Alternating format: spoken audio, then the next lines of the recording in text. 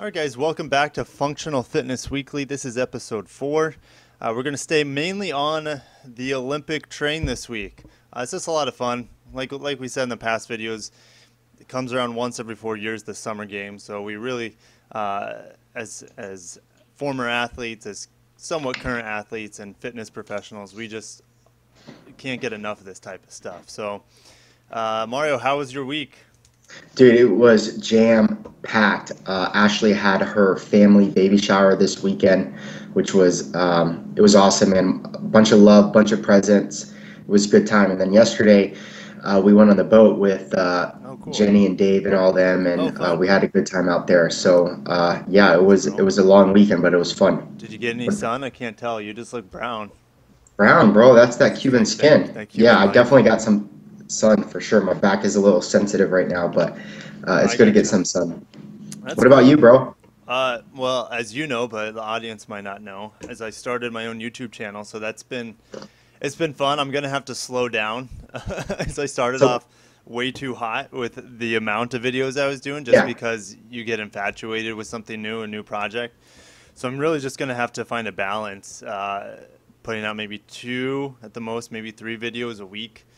Well, it's not. Well, that's what people don't understand. It's not making the video; it's the post edit that just crushes your heart and soul. Oh yeah. You know? We have a million ideas for making videos, but cutting them and doing all that, people don't understand how much work that is. Yeah, filming is just maybe a third of the time. So.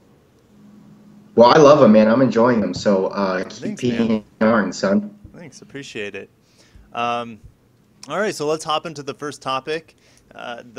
The Rio Olympics 2016, Michael Phelps wins gold in final race of career. Okay, this is by CBS Sports.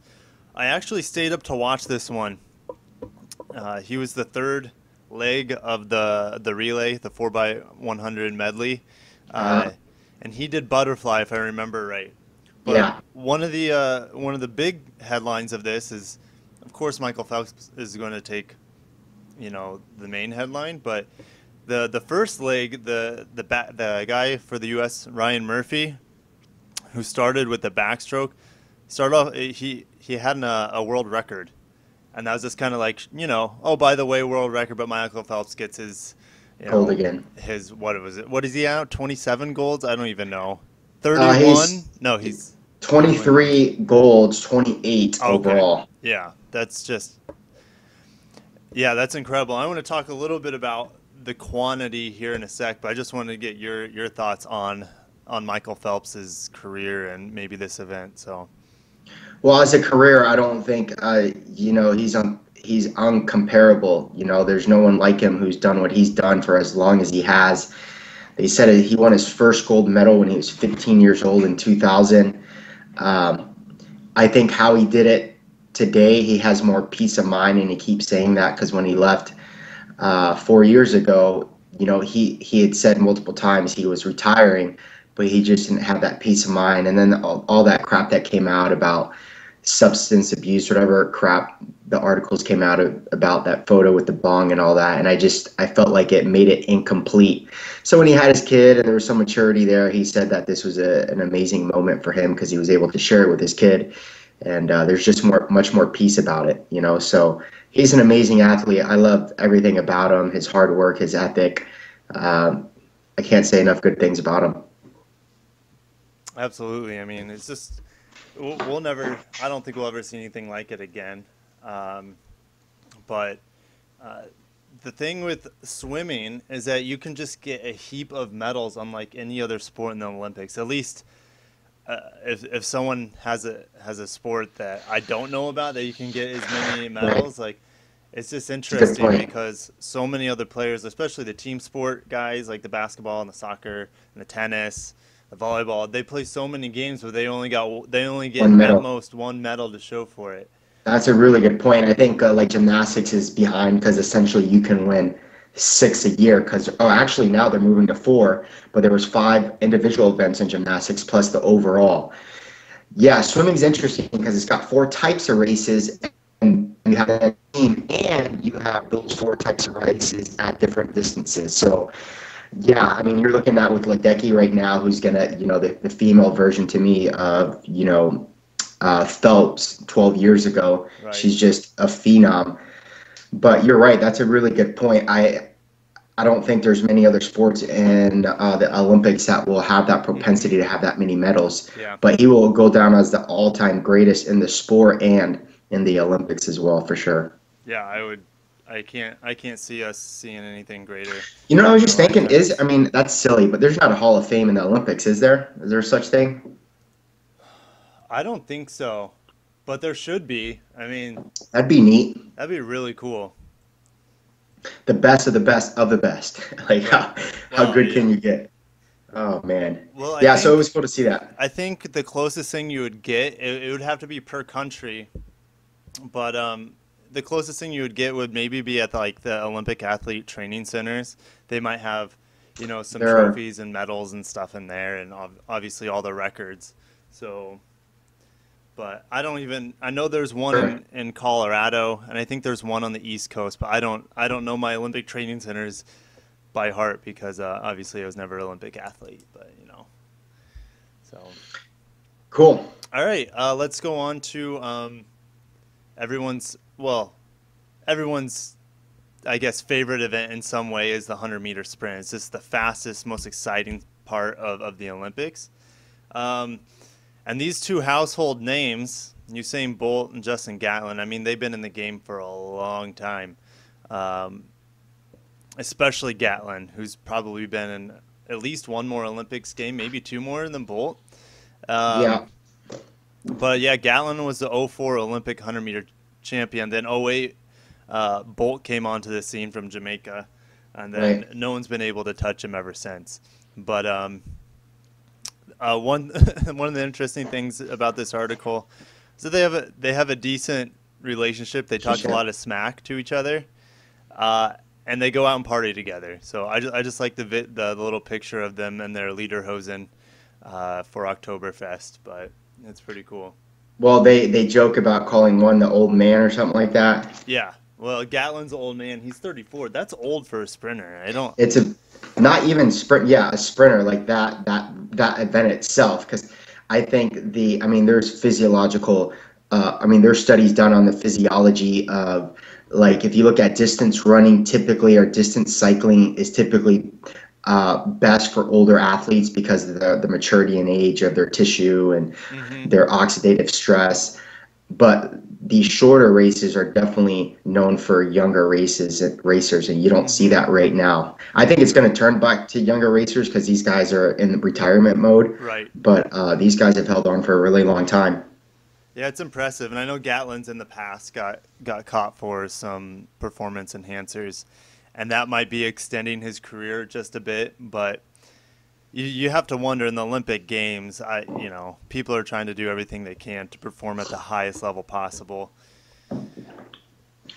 Yeah, I didn't go back to that. I don't know if he was caught in the Olympics. The other thing people don't understand is how much these guys travel throughout the year, Oh every yeah, year, to compete in races. They're yeah, doing international races all over the place. hmm, So this is just one huge event that they do, right. but there are so many other ones. So I'm not sure if he got popped for that during the Olympics or some race outside of it, because the Olympics are constantly testing these guys outside of the actual season. Sure, So. yeah. Yeah, it's I know very little about international like track meets or anything. We Well, see there's it. a committee that sanctions them all, that a Oh, lot even approves those to be considered international events and whatnot. And that's why they have one of the rights they have is to test these athletes throughout the year hmm. if they're going to compete in these international events. Spoiler alert, they ran last night and Bolt won again. So he's a three-time Olympic gold champ at the 100 meters. Yeah, 9.81 Bolt, Gatlin in second, 9.89. So that's a big difference in the 100-meter race. I mean, he probably had him by he had him by like, 2 lengths or something like that. yeah. Yeah. I mean, yeah. I didn't get a chance to watch it last night, but I'll have to check it out today. Um, did they run the 200 yesterday or? I missed that, bro. I was just doing the research on this article and I saw them race, so that was cool. I'm not sure if they did that. I know they got a Sweet. bunch of races left. Yeah. I'll have to They pre. run. They both run the relays too, don't they? Yeah. Yeah, 4x100. I think Jamaica's won the last one, or maybe the last two. The Um, relays are my favorite, man, oh, the because you still relays are got so that fun. speed, Yeah, but you have the technicality of the teamwork, and then there's the yeah. strategy, who you're putting where. There's Uh, a ton of technique and timing. It's all about timing, and you got to really practice those handoffs. I mean, we used to practice quite a bit for the 4x1. I wasn't. They took me off the 4x1 in high school, even though I was at my small school. I was the fastest kid because they needed me in individual races more. That we would have a better chance of medaling in.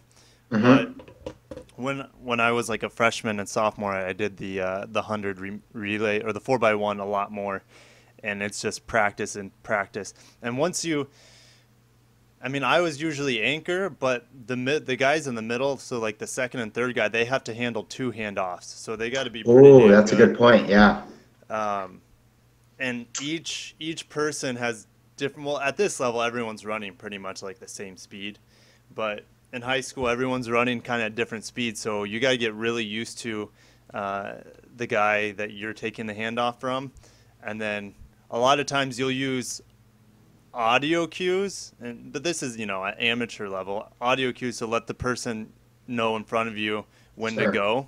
Right. But a lot of times in practice, we would have markers like a little cone.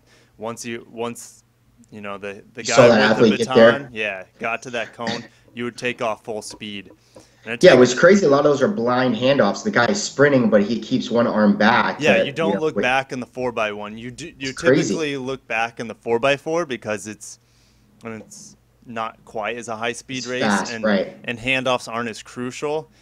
Handoffs are everything in the 4x1. I mean, One. if you if you have like a decently fast team against a really fast team, but your handoffs are perfect, you're going to beat them every time. So Yeah. Speaking of that, the girls ran that 4x100 last night in the semis, I think, and or a couple of nights ago, and they crushed it. So they're definitely going to win it for gold for sure for the 4x1. oh, that's awesome because Jamaica's been a powerhouse for the ladies for a long Didn't time. even come close, bro. I'm talking Really, like, yeah, like 5 lengths at least. dude, that's sick. But yeah, we'll talk about the medal race here at the end, just a recap. But I got it pulled up. Um, Cool. all right, so Monica Puig, Puerto Rican, wins her first gold medal for her country. And it came kind of as a surprise for her. So I'd never have heard of this lady, but I don't follow women's tennis all that much. Typically, all I hear from women's tennis is Serena Williams because she's just unstoppable most of the time, but not in the Olympics.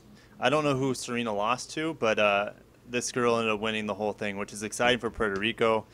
Um, First gold medal for yeah. them. Oh, it's huge. I think Ireland got their first gold medal too, as well. Um, I think it might have been in rowing, but yeah, there's a lot of countries getting their first gold medals. But Puerto Rico is close to home for us, so that's why we're going to talk about it a bit.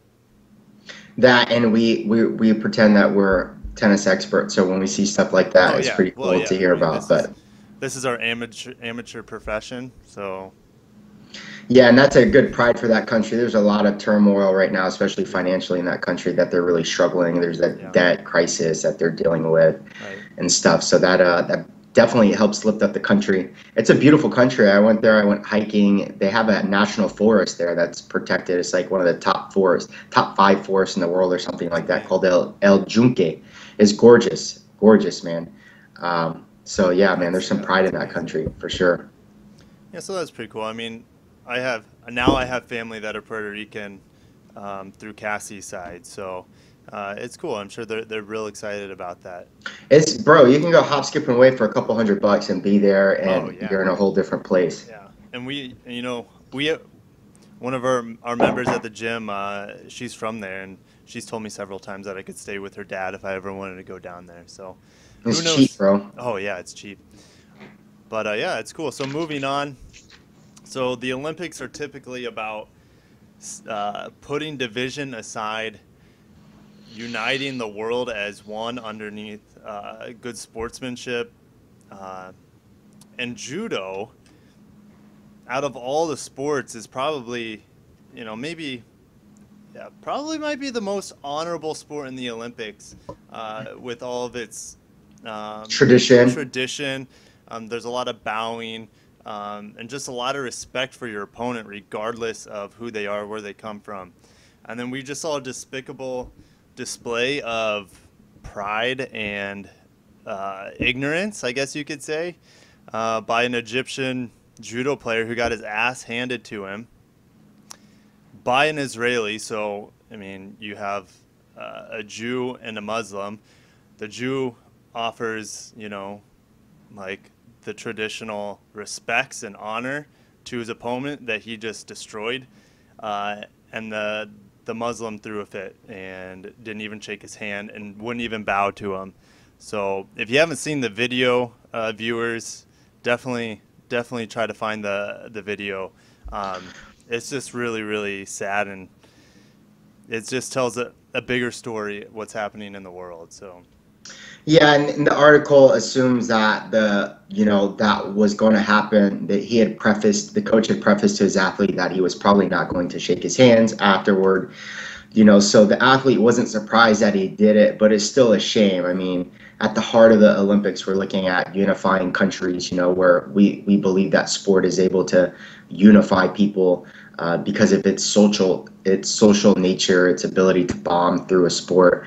It just kills it. And it's an outlier. I mean, you don't see that a lot, but man, when you do see it, it definitely breaks your heart. right. Especially with what's going on in the Middle East and the struggle that they've had there. This is a great opportunity to help them and move them in the right direction. Right. So And it's it's tough, just man. sad that, as much as you don't like someone, you can have some commonality in the sport you're playing together.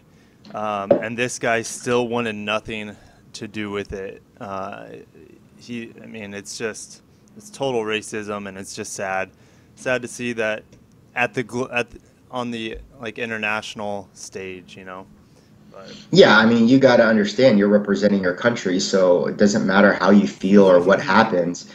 Bro, you have that logo, you have your country's flag right on your right, uniform. You have to the sport's supposed to transcend politics, and people believe that like they're not together, but they are, right. and it makes his country look bad. So, um, Yeah, and yeah. I wasn't around back in the day when like the Soviet Union during the Cold War and the United States would, compete in the Olympics together. And I'm sure there were some, hopeful signs of sportsmanship that would hopefully, spill over to the political world.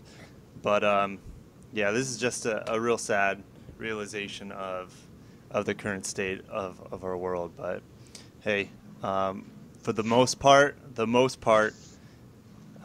people in the Olympics just love each other, and they do a really good job of showing that respect and that courtesy and that dignity to each other. So, I agree.